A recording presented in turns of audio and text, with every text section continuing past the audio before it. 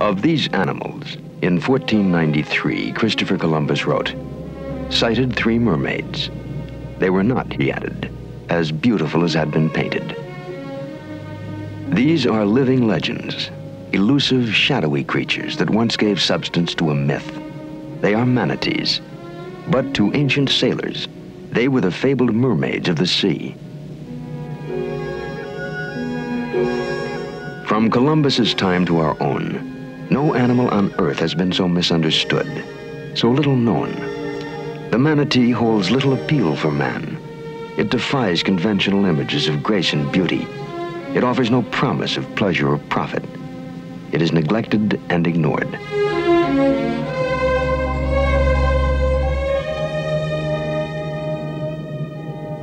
Now Captain Cousteau and his divers will seek out these forgotten mermaids in search of the reality behind the myth.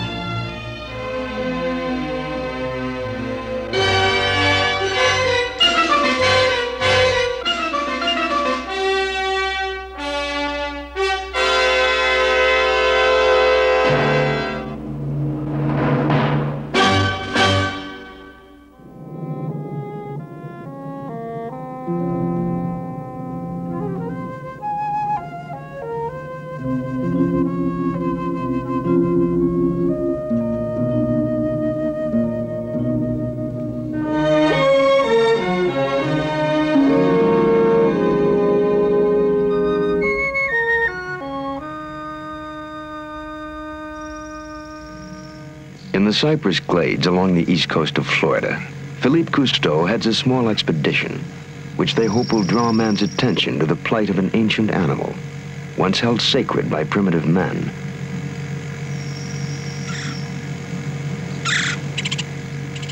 In late autumn, Philippe and Jacques Cousteau await the arrival of the manatees, the mermaids of another time. Each season, the animals migrate south down the St. John's River to winter in this labyrinth of waterways, a natural haunt for a creature that evolved in the primordial swamp.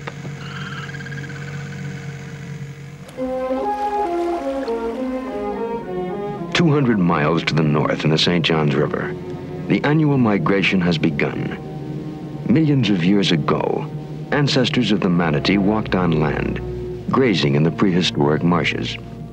Through the ages, wandering ever deeper into the swamp in search of aquatic vegetation, they evolved into creatures of the sea. Other ancestors followed another path of evolution and became the manatee's closest living relative, the elephant.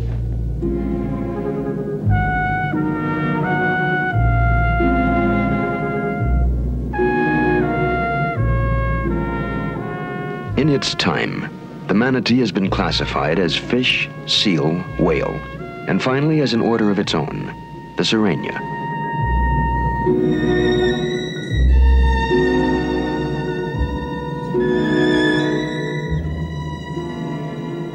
The manatee is not an animal of the open sea. He has perfectly adapted to living in shallow waters with near zero visibility.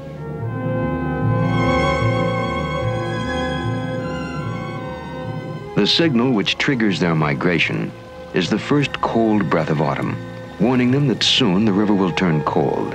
Ordinarily, the manatee exists in tropical waters. The Florida manatee survives this far north only because it can find winter refuge in warm springs. This year, as they move toward the warmth of Florida's blue springs, their travels may lead them out of centuries of obscurity into an area of man's awareness and concern.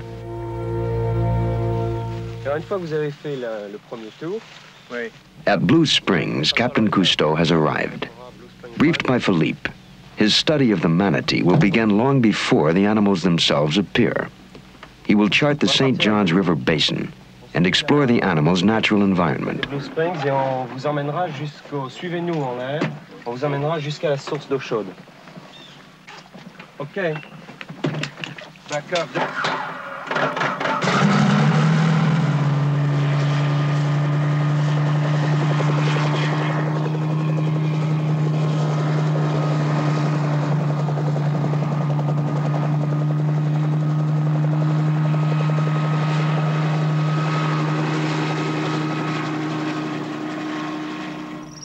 Philippe and his crew, who have been investigating the region by boat, will guide the helicopter in its aerial reconnaissance.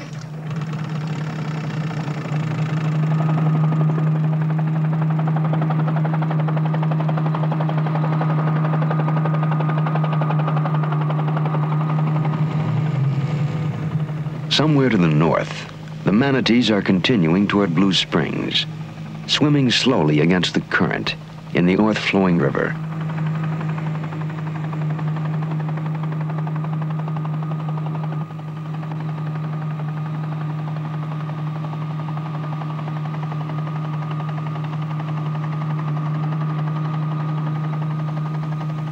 The St. John's may be the world's only river with a resident population of manatees. Once they moved freely between the river and the sea, but now they're caught here, trapped by man-made congestion and pollution near the river's mouth. There are still isolated places where the river is bordered by green, unspoiled stretches of wilderness. Like a fading memory, they remind us of what this entire region once was like.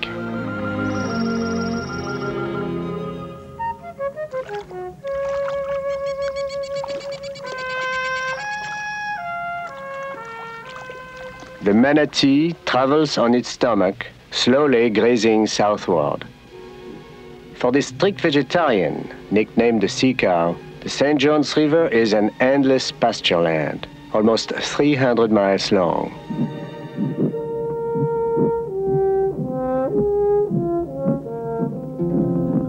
The manatee has no cutting teeth. His lips envelop and tear the plant.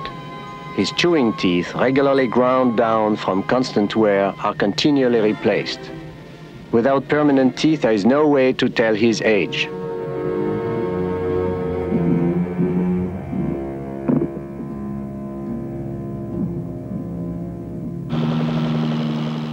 Ranging along the river, Cousteau evaluates the natural world which has long sustained the manatee. Below me, everywhere, now lies shocking evidence that the manatee's world is rapidly shrinking. Not long ago, man came to the lush wilds of Florida and left behind monuments to his carelessness, a graveyard of rusting cars, grotesque tombstones for all the living things which flourished here.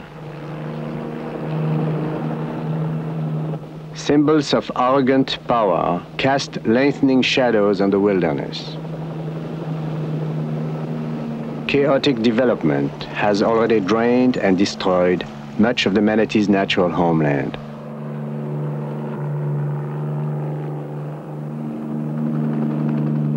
Returning to Blue Springs, Cousteau rendezvous with Philippe, who guides him along a narrow waterway toward the manatee's ultimate destination.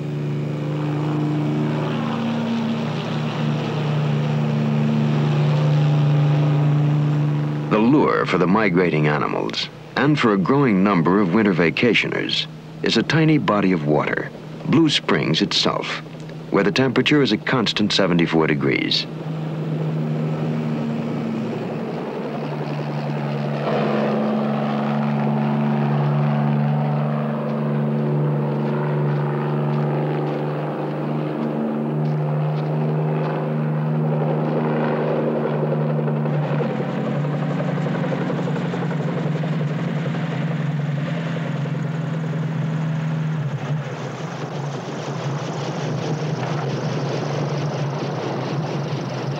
Captain Cousteau has inspected more than 150 square miles of the manatee's domain.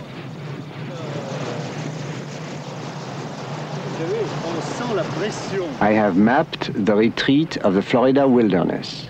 the manatees narrowing home. Because of the river's murkiness and pollution, we will concentrate our filming in the clear waters around Blue Springs. Et la couleur de la rivière? Oh, café au lait. Café au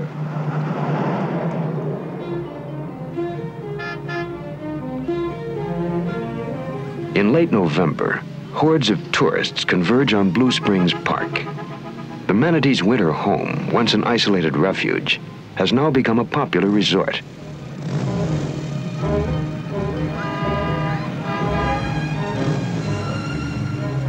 For campers, picnickers, boaters, amateur divers, at Blue Springs Park, it's summer and winter.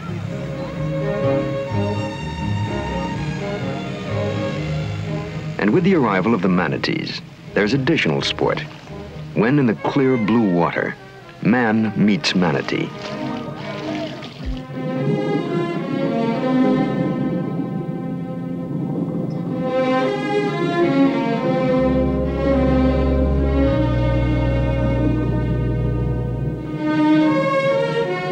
The swimmers are not deliberately malicious, but they have little understanding of this gentle animal, who neither fights nor flees.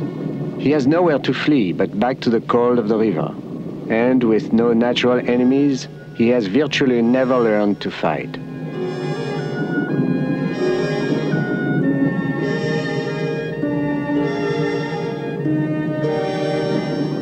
The manatees have traveled the length of the St. John's River to find a little warmth and refuge, but the tiny channel, which has been their home for generations, is no longer theirs.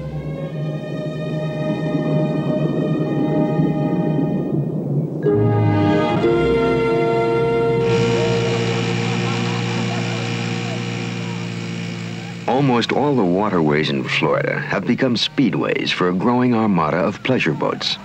And the peaceful manatee's greatest single unnatural enemy has become a motorboat's propeller.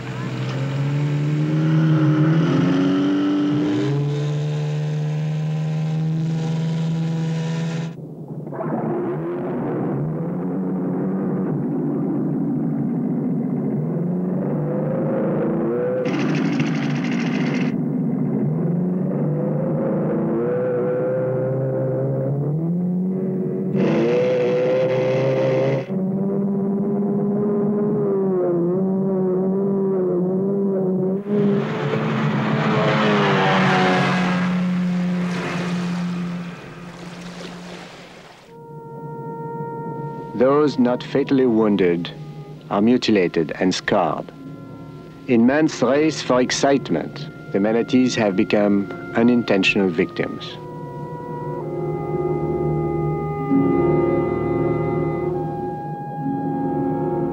Because the victims descend quietly to the bottom with their attackers unaware, there is no public outcry, no sense of shame or guilt, no remorse at their fate.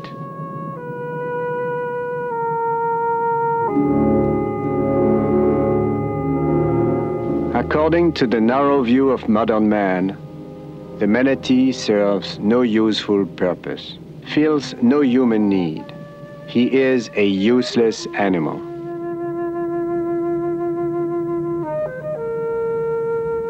We would try to get closer to these unloved, little-known creatures, to learn more about them ourselves. For only through understanding might they be rescued from man's ignorance and indifference. Does not the manatee, as much as any other creature, have a right to life?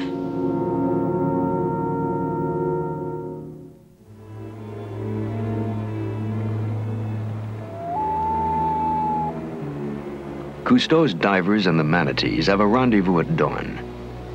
Long before the tourists invade the quiet waters, they are the sole possessors of the morning.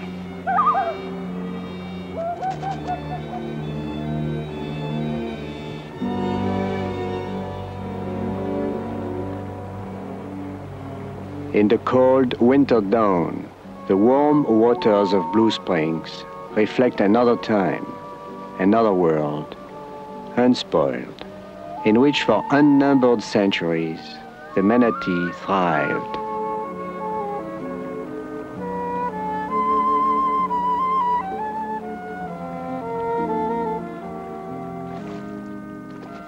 This is the one time of day when we may find the manatees living undisturbed, as nature intended, unmolested by men and boats.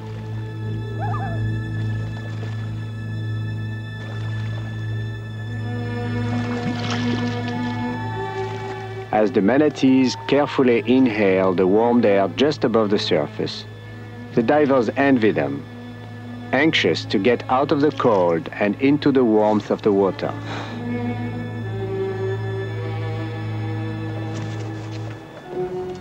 Instead of conventional air tanks, they use their oxygen rebreathers, silent and bubble-free, in order not to alarm the animals.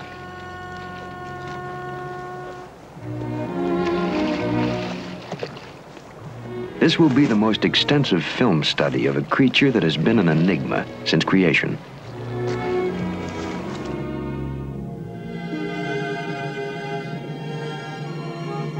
Our divers approach the manatee in a silent, peaceful sanctuary where we feel like intruders. Here, life moves in accordance with the mood of nature, remote from the whim of man. To establish any meaningful relationship with these animals, shy as they are enormous, one must be patient.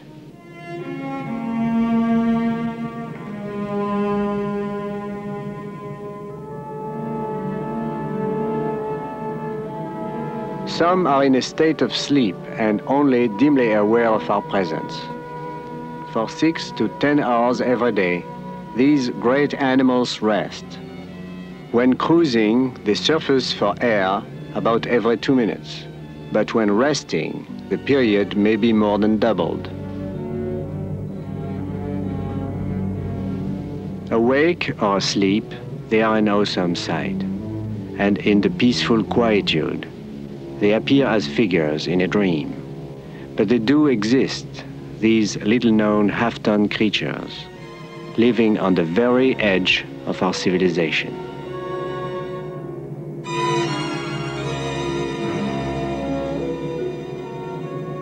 The manatee is a solitary creature. He has no strong social organization and no lasting relationships. The only real bond that exists is between a young calf and its mother.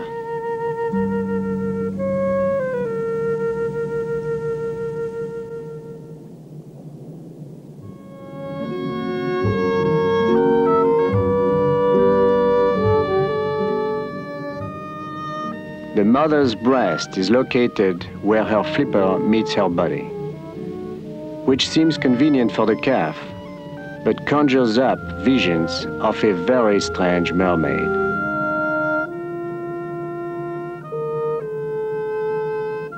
The nursing of this young manatee has been the first ever recorded on film. The calf and its mother are inseparable for as long as 2 years, until the calf is weaned. For now, they are content to rest in the warmth of the spring. But for the adults, there is little food here. And periodically, to survive, they must return to the river and to the cold.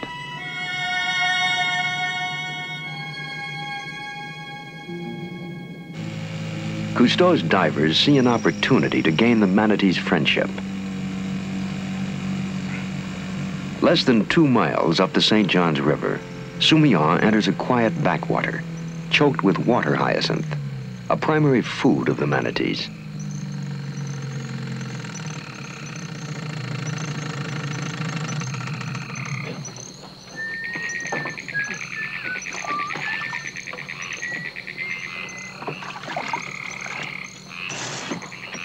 The water hyacinth is considered a weed and a nuisance by pleasure boaters and real estate developers.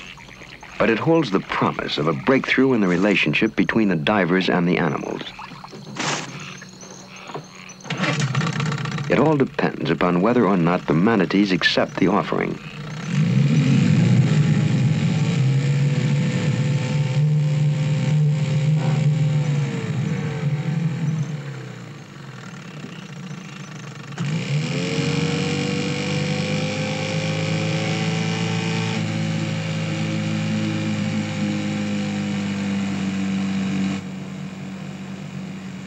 water hyacinth was first brought to eastern Florida less than a century ago.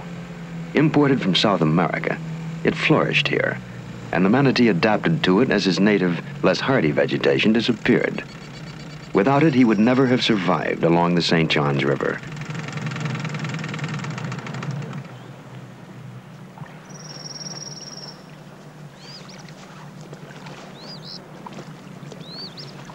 Philippe and his crew hope the offering of food will overcome the animal's natural timidity and attract him from turbid waters to an area of the clear spring where he can be observed and filmed without disturbance for hours at a time.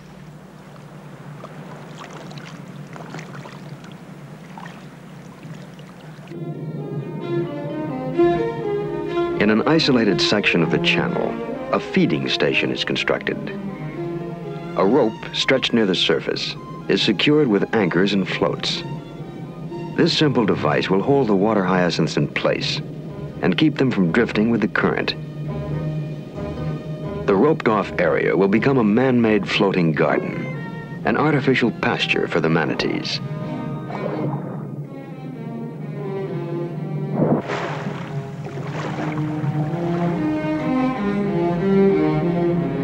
The animals will not be restrained by any physical barriers. They will be held by an even more powerful force, their insatiable appetite.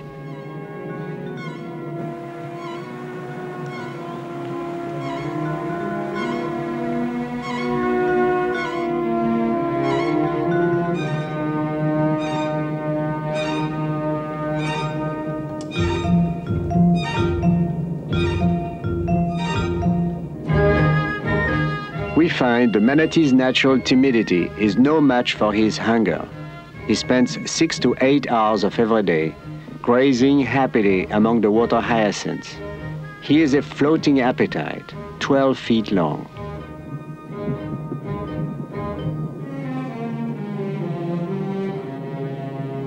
Taking a succulent hyacinth, Xumian will see if the manatees now have courage enough to accept food from his hand, and in so doing, accept the man himself.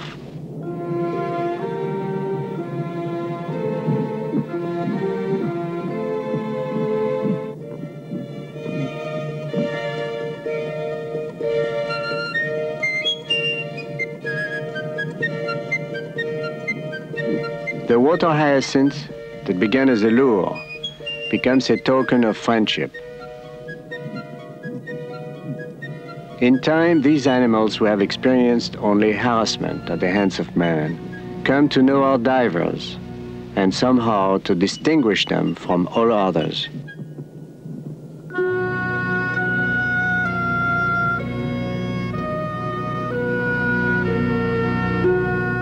Through the weeks of living with these animals, we become closer to them than any men ever have before.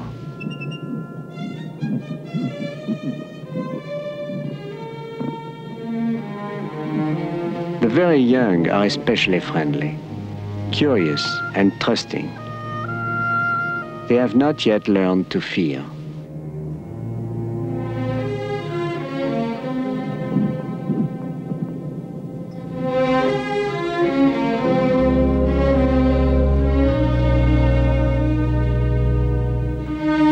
From the beginning, our only strategy has been patience. Now the manatees approach us directly, with no qualm or fear. Their hesitant curiosity first led them to us. Now their unaccustomed trust binds them to us in a touching friendship.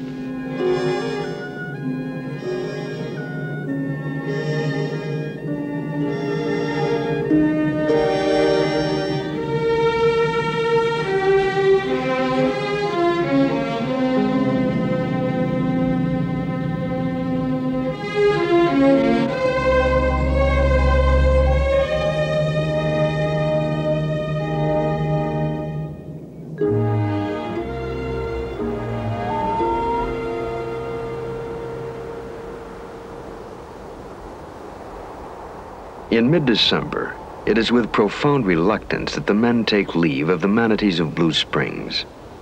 Filled with sympathy for these animals to a degree unexpected, they do not know how much longer the manatees can survive the relentless strangulation of their world. and the total indifference of man.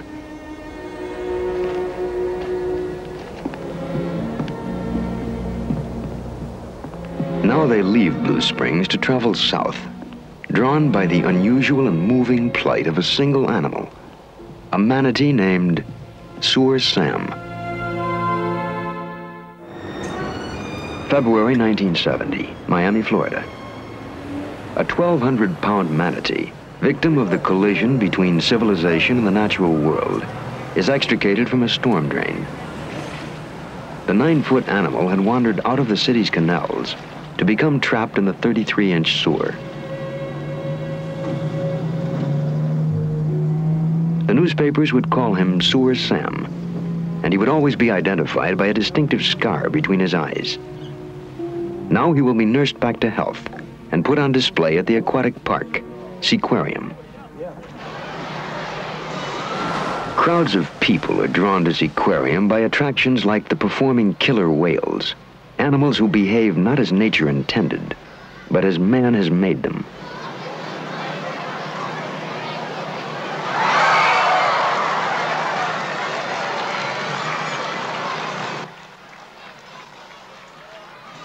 Not too far from the killer whale, there's a small tank with an animal who has learned no tricks, draws no applause, and few spectators. After a year, only his scar remains to mark Sour Sam's one day of glory. Now he lives quietly in a 30-foot pool with 2 other manatees who have been here for more than a year.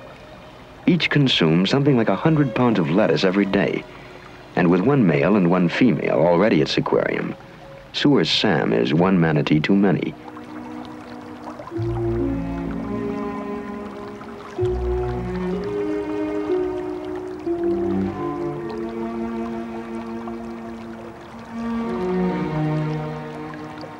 Sour Sam's story is far from over. With Seaquarium's cooperation, Captain Cousteau has conceived a plan to return him to freedom in the wild.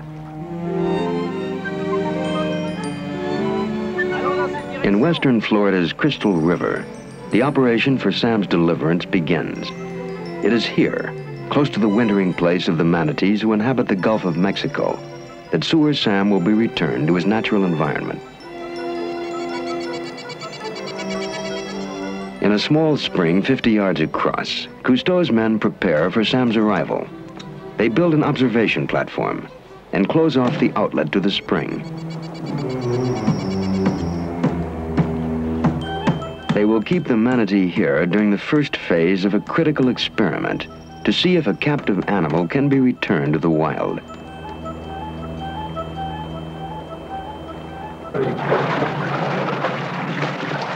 At Miami Seaquarium, Sour Sam's odyssey begins. Now the problem of dealing with the reluctance of a half-ton manatee to exchange a 10,000-gallon tank for a shipping crate.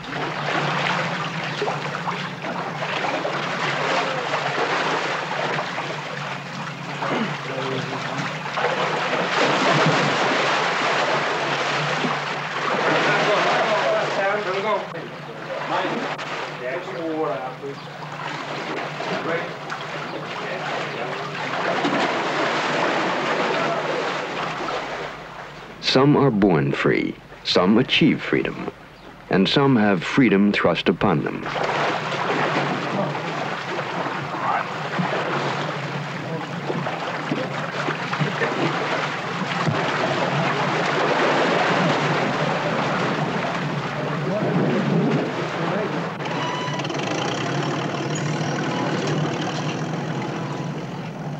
The adventure which Sour Sam now begins will hopefully give him a chance to live his life as nature intended and provide us with scientific knowledge. But at this moment, my only concern is that he survived the rigorous handling necessary for his transfer to the wild. 13 months before, the people of Seaquarium had rescued Sam from a sewer, nursed him to health, and given him a home. Now they help send him off on his 600-mile journey to freedom.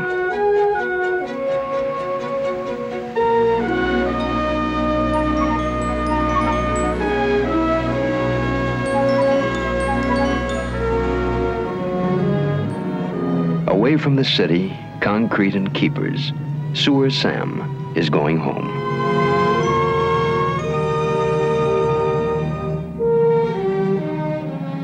Throughout the trip, Dr. Jess White is constantly at the manatee's side. He was there when he was rescued from the sewer and has cared for him ever since. From Miami, northwest across the state, it is 2 hours to Crystal River. 600 miles from where he earned his name, Sewer Sam is washed by the first promise of a wilderness home.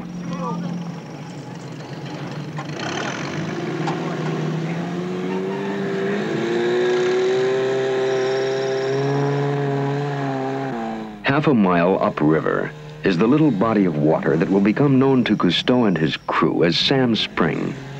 It is tucked away in the midst of a small 40-acre wilderness, nature's last holdout here along the Crystal River. Through this woodland, they drag their half-ton load, maneuvering with difficulty along the narrow, twisting passageway to the spring.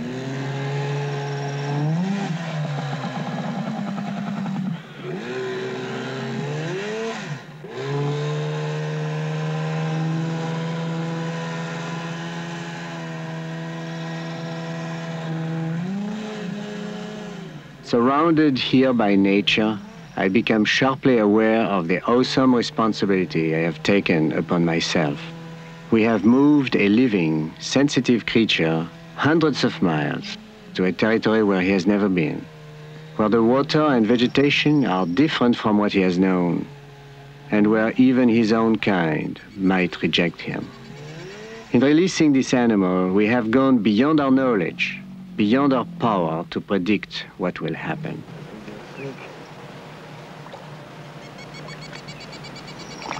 The final moment of Sewer Sam's long captivity is at hand. Allez-y.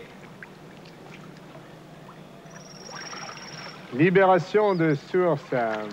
Du moins tentative de libération.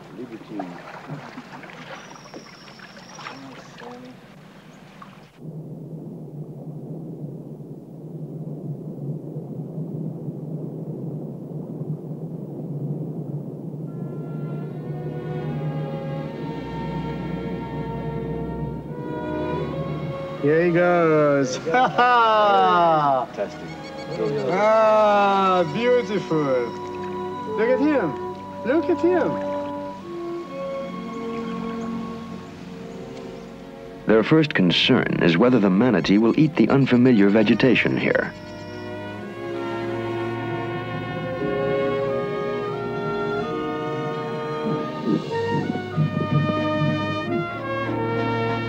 The animal's immediate acceptance of the hydrilla weed growing on the bottom of this spring, when he has previously known only floating water hyacinth, marks the beginning of his readjustment to the wild.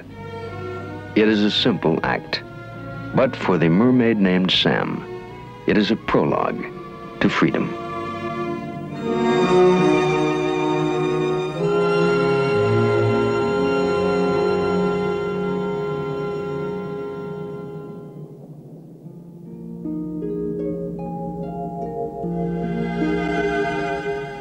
In his lifetime, this one animal has known freedom, the sewers of Miami, and life in a concrete tank. Now he gets to know the companionship of human divers who are with him constantly for 2 weeks, evaluating his progress, making sure that he is ready for release.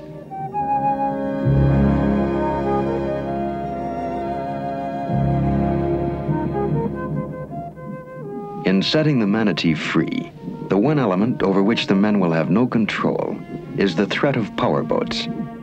I've never seen one without the propeller scar. Well, this one has them. Everyone I have, we have 2, we have 3, and 2 out of the 3 have propeller scars. But this one has. Joining the Cousteaus and Dr. White is Dr. Daniel Hartman, pioneer in manatee research. Some that I've seen them hit maybe 8 or 9 times. You can see the old scars that have healed all over their back. So the only enemy they have are the propellers of the boat. And some spear fishermen, just for Occasional kicks. vandalism. Spearfish on it. Just for kicks. I've had 3 in the last year. Reports of some individual speared them just for fun. There was a man that told me he lived here at Crystal River that saw a manatee pass up a canal underneath the bridge that he was on with a garden rake embedded in its back. And then we... A garden rake? Someone had taken a rake and just broken it on the animal's back, and the animal still had it embedded. We intend to put a ping on it. Now, do you have any idea of how we can actually attach something on such a smooth animal? I was just talking to Philippe, and my suggestion would be to utilize those flippers. Yeah. In order to attach the pinger, a small sonar transmitter, the ever-hungry sewer Sam is lulled into a false sense of security by offerings of food. With a pinger attached, he can be followed to freedom.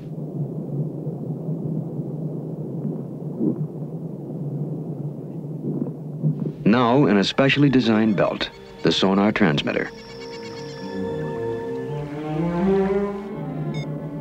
This device, which is activated by immersion, will provide the only way to track the manatee once he leaves the clear spring water. The only way Cousteau will ever know if sewer Sam has found his way through the backwaters and canals into the open river.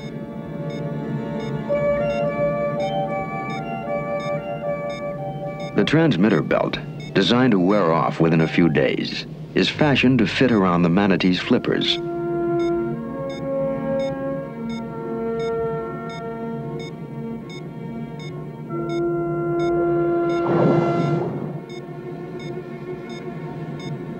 They will have to find another way. Sewer Sam has vehemently rejected the flipper plan. The reluctant manatee, in his own element, is agile and powerful, capable of bursts of speed up to 25 miles an hour, more than a match for any diver.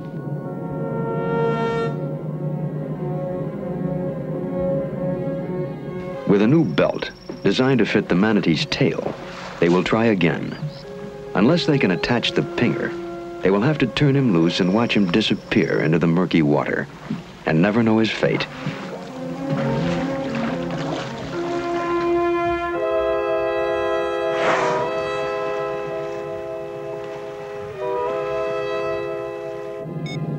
In an eerie, echoing arena, man and animal confront each other. If in this unprecedented tournament the man should fail, then both will lose.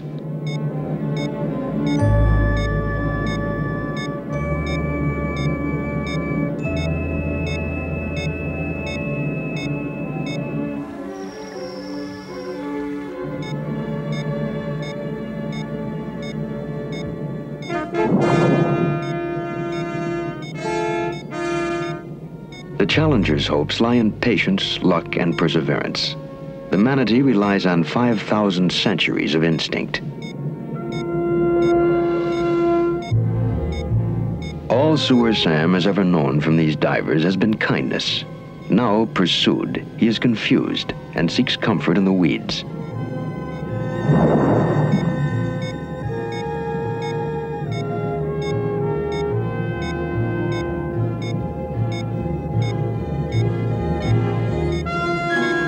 Sewer Sam tries to flee, but the transmitter has been attached.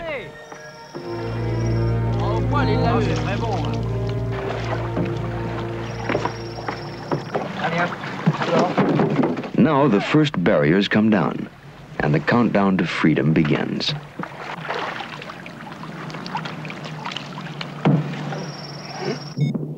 For Sewer Sam, it's just another day among the weeds. After 2 weeks here, the manatee must be driven from the comfort of his spring.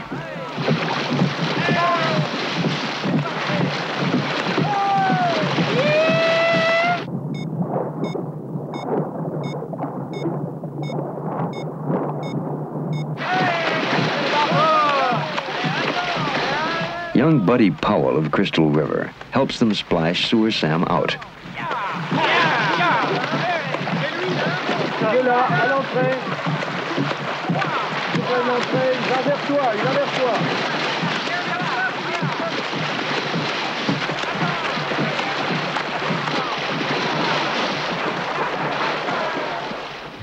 As the manatee heads toward free and open water, he leaves behind a name belonging to captivity.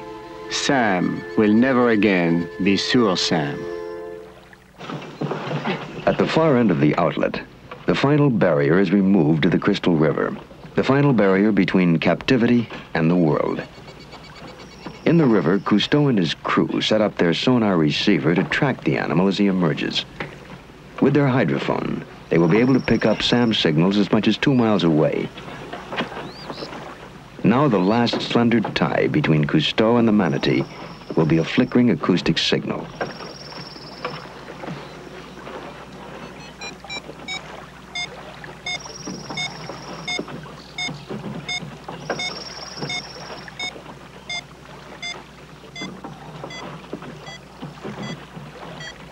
We have committed ourselves to follow the manatee until we have some indication of his destiny. But the venture begins badly. Sam, perhaps confused by the unfamiliar terrain, lingers somewhere in the outlet. We will take turns, waiting throughout the night.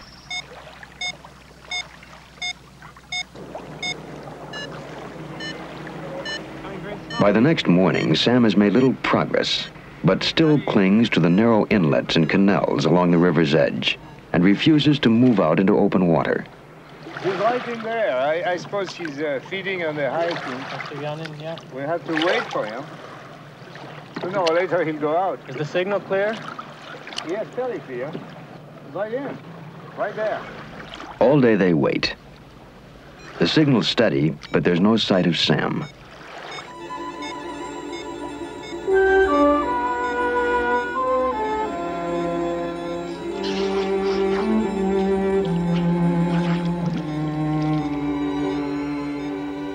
Sam has had his fill of hyacinth at last.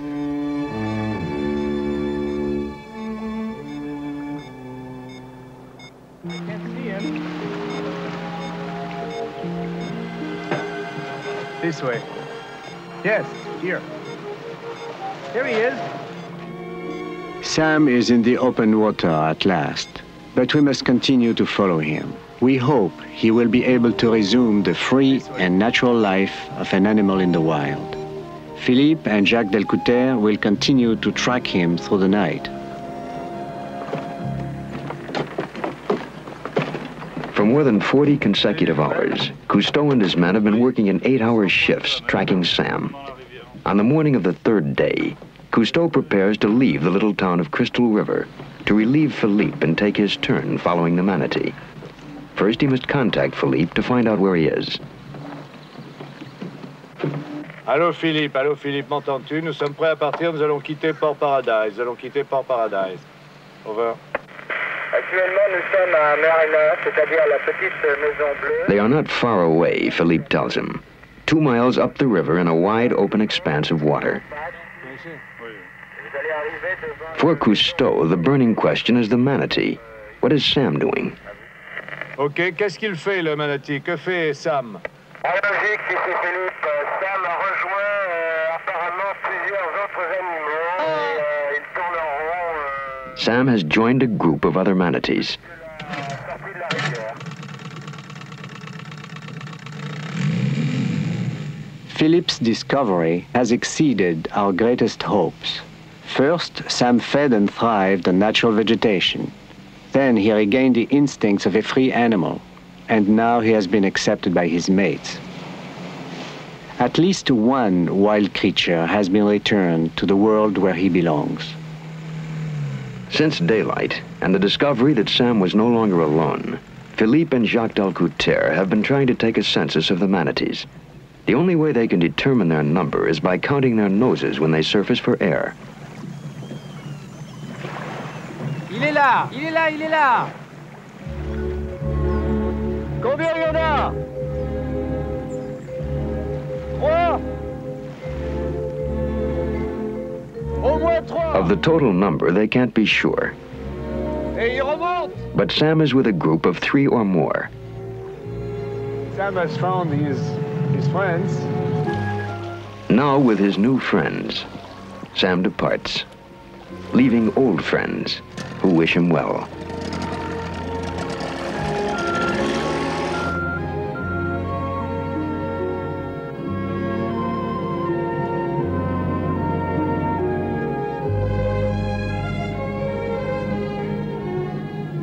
Somewhere, along with other manatees, Sam is swimming free.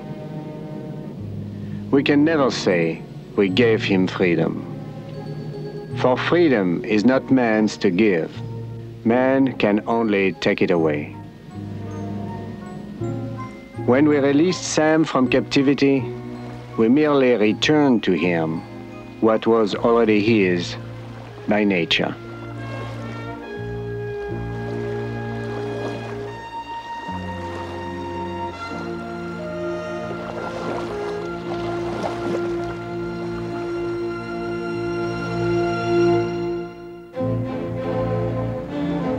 In an air-propelled swamp buggy, harmless to the manatees, the Cousteaus, father and son, take a farewell tour of the manatee's natural home. It may also be a final look at one of the world's last remaining wilderness areas.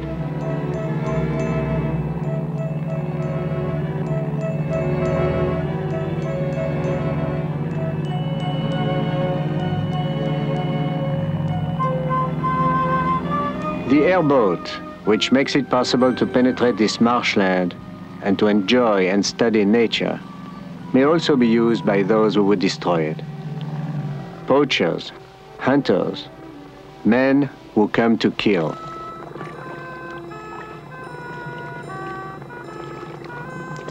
This little patch of wilderness should be cherished and protected.